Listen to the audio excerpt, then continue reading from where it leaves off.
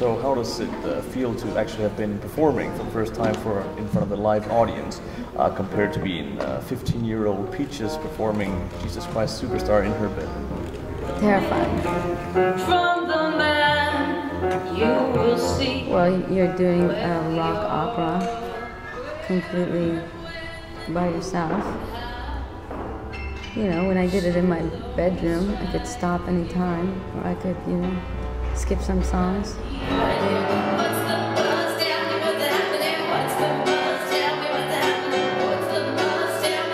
Because I think the music's really good and the lyrics are really powerful. I think I think that's how it should be seen.